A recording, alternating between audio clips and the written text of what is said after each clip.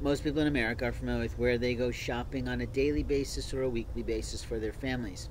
When they do that, they're entrusting their lives to the food that is carried there and the vendors that are participating in that opportunity of retail.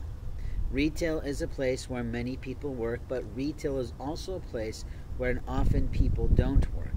Last night I was very fortunate that I was able to connect with a female manager who was probably about my age as I came into the store.